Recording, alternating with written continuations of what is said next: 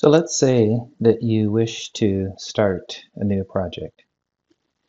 The two files that we have here that we're going to use to start this project with, assuming we already have them saved as text or as files essentially, are let's look at demo.java and sum of prods.java.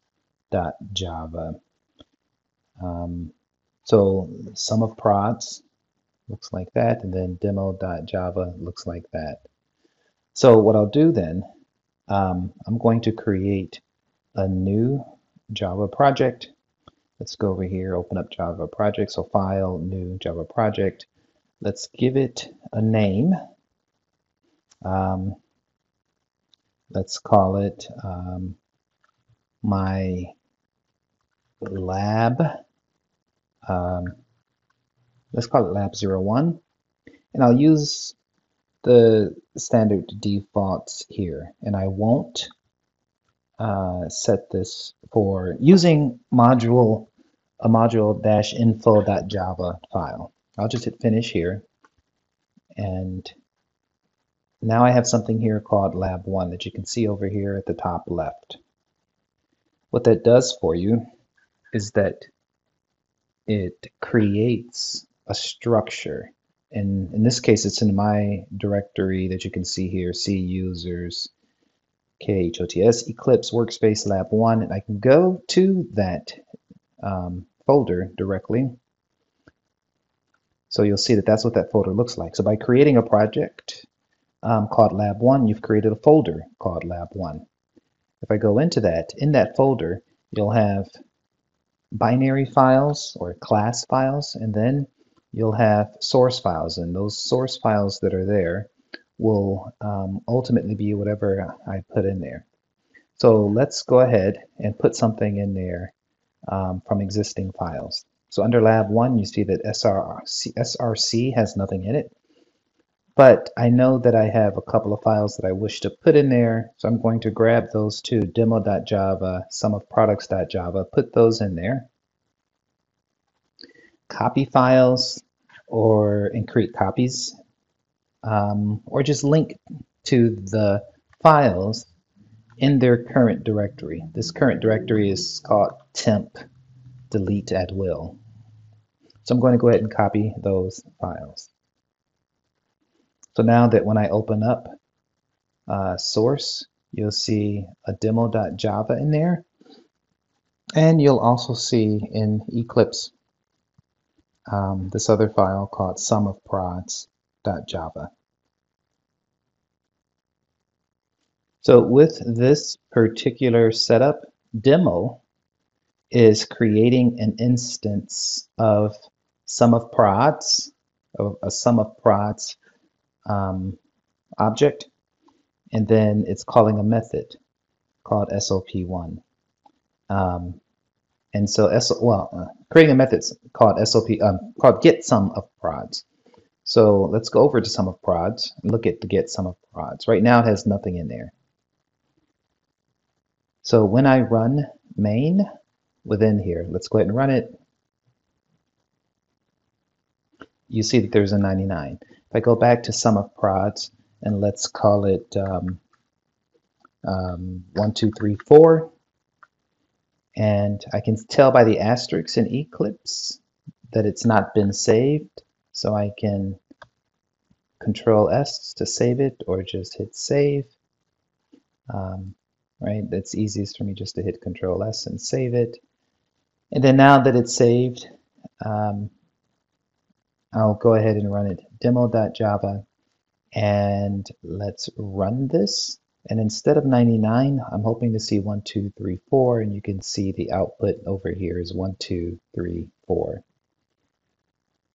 So this instance of a sum of prods object has methods. Those methods show up when we use code completion, SOP1 dot, and it shows you the methods that are available to us. Some of these are the inherited methods that equals the get class, and the others could be the ones that we create, such as the get sum of prods. So code completion in Eclipse will show that to you. Now, 1, 2, 3, 4 works.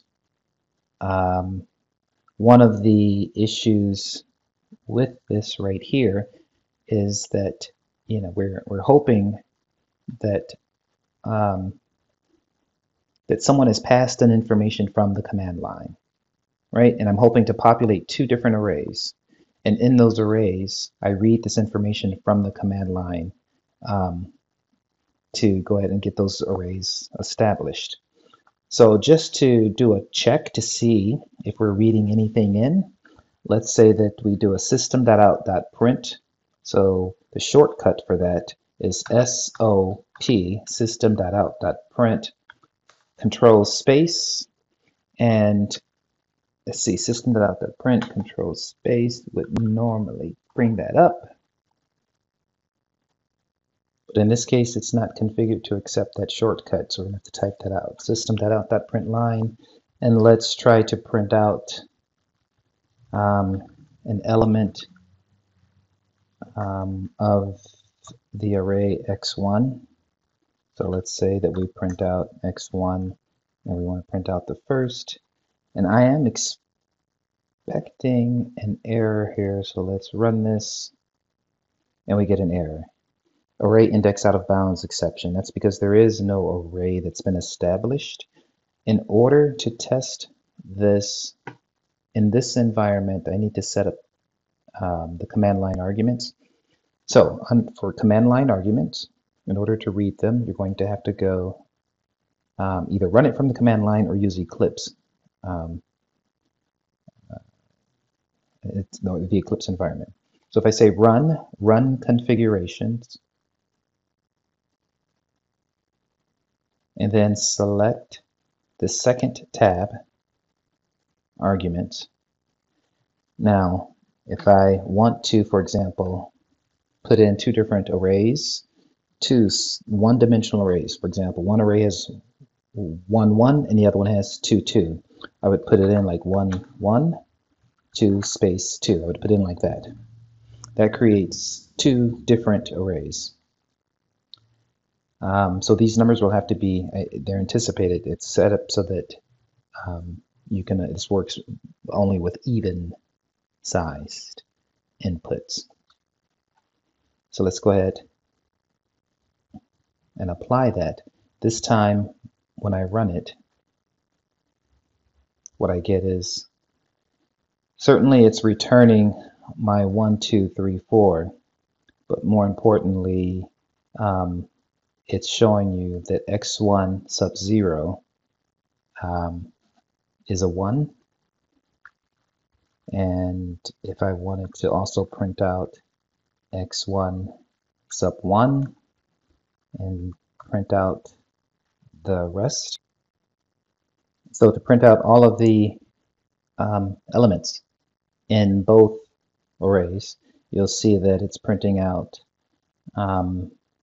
x1 as elements 0 and 1, and x2 as elements 0 and 1. So each one of those elements were entered in here under run configurations. And let's go to run configurations, tab arguments. So each one of these was entered essentially as a string. So we used some standard library functions in order to parse those strings, right? So we used integer.parseInt to parse each one of those strings like that into essentially an integer. So there is certainly a difference between an integer and a string. One is kind of, well, essentially a character, and the other one is stored truly as an integer. So the data that's read in is read in as an array of strings, and so we have to go through and parse each one of the elements within the array, arg sub 0, arg sub 1, arg sub 2, and 3 in this case, and take that and convert it to the correct type. In this case, it's an integer. So it looks like we are now able to read in data and convert it from the command line to its proper data type. So this will allow you to start testing command line argument inputs. You could even print out x sub 1 and y sub 1 to make sure that you're receiving it correctly inside of sumofprods.java.